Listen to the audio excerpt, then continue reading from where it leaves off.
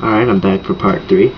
And in part 3, I'm going to talk about how Mac and Apple altogether is innovative and it's simple, and you can have a computer and do great things with it very easily.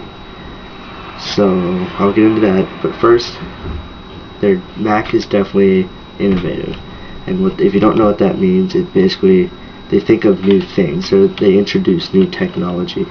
For example, the recent MacBook Air. That notebook is like thinner than this pencil. That's a thin notebook. I know the entire thing's not like that, but there's no other notebook out there that thin.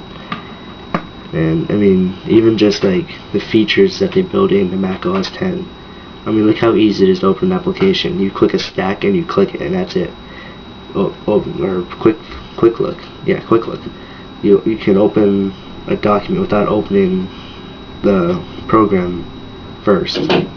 You can just, like, you don't need to have the program. Say you did a Photoshop and you want to preview a document. You don't have to open up Photoshop to preview it. It can even be a Photoshop document and you don't have to have the whole application open.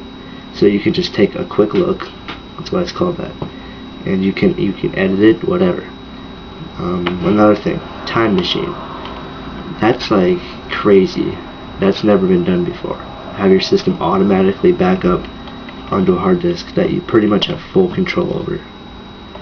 Like, and even it's not even, they went a step further than that. They made the user interface of you drifting back in space, like, to get your file going back in time. I mean, like, Apple doesn't half-ass anything. They get the job done, and they do it the right way the first time. Apple, bottom line, Apple is innovative. They come up with new things. They test new technologies that most of the time work. I know that I'm definitely going to love Time Machine. I'm going to buy a time capsule when I get mine.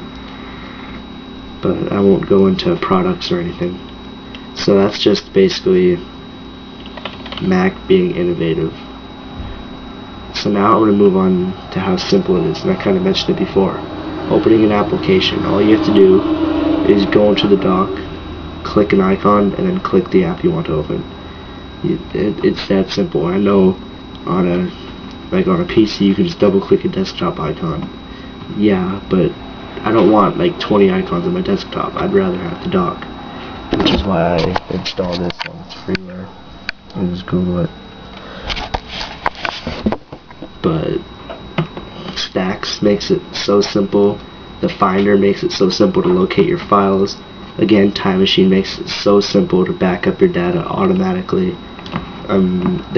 Mac OS X just includes features that are years ahead of Windows. In my opinion, Vista is copied off of Tiger. I mean, like, here, I'll give you a few examples. Alright, I know this is usually down here, but I put it up here for the dock. But, let's see, Windows search. It looks a hell of a lot like Spotlight. I could type .mp3. Searching.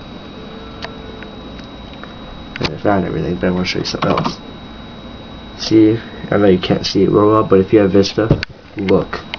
They had the same exact magnifying glass, but instead of having it like this, they tilted it. Woohoo! And like, even like this sidebar here, I'll open sidebar. They're called gadgets, but not widgets. I mean, you can't tell me that they didn't copy that. They copied stuff off of previous releases of OS X. So that proves, and there's a lot more things that they, in my opinion, copied off of Tiger.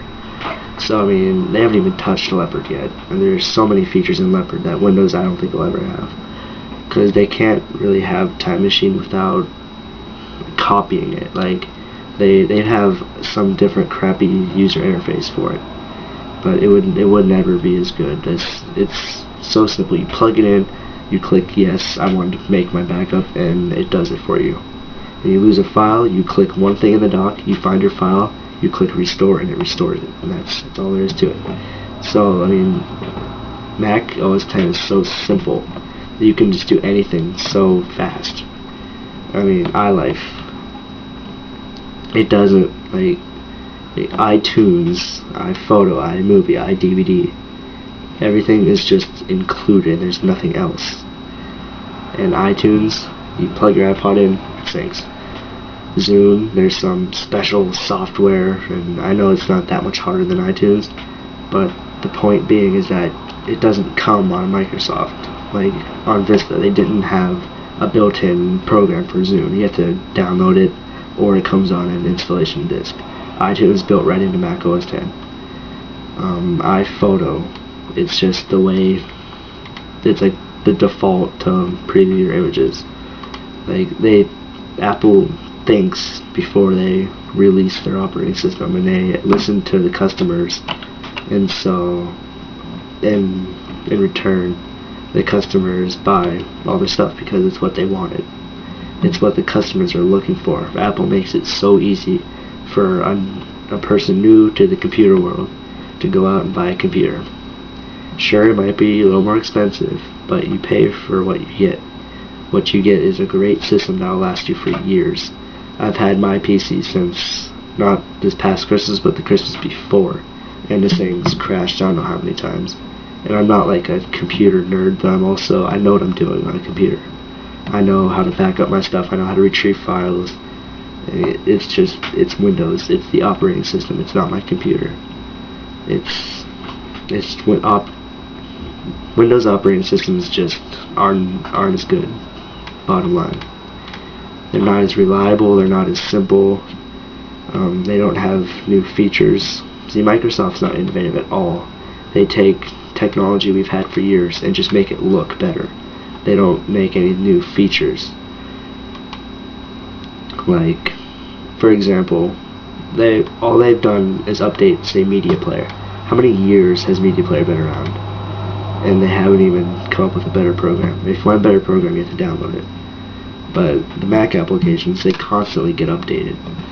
Like, and there's always being updates released, and it's just better. Also, it's more secure. You don't have to install virus protection on a Mac. That digs right into simplicity. You don't have to worry about going online and getting a virus and having to restore your system. You just don't have to worry about it. I mean, and plus, an antivirus software makes your computer lag so much. You have to have like 4 gigs for it not to lag very much. 4 gigs of RAM. And it's so much less of a hassle. So maybe you spend another $400 on a system that'll last you well worth $400 in the future. And that was my phone if you heard it. So, I mean, even like the iSight camera. See, right now I'm using a video camera. That's not very good. But even on the iMac that I'm going to get, which some of you have been asking what Mac I'm going to get, it has the camera built right in. I mean, you don't have to buy a webcam and plug it in USB and waste a USB port. You don't have to do that. It has built-in mic, everything. It's just the simple way to enjoy your computer, basically. If you want to really get the most out of a Windows computer, you gotta put RAM in it, you gotta download so many files, you have to have a huge hard drive to fit all the files. And if you're like me, I hate the way Windows looks, which is why I installed the transformation pack. So that even slows my computer down. As you see, I have like spaces where I can drag the separate spaces.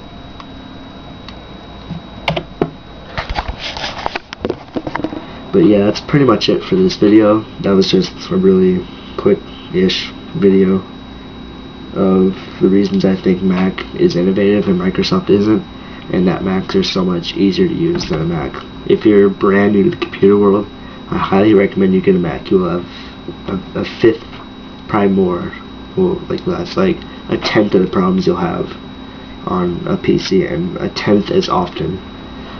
And especially if you use Time Machine, if your system does for some crazy reason crash, just plug in your drive, or just restore it off Time Capsule wirelessly, and your system's back to normal. So that's pretty much it for this video. If you have any questions, Twitter, YouTube, MySpace, the usual. Please subscribe to my videos, it'd be much appreciated. Visit my channel, and I'll see you in part 4. See you later.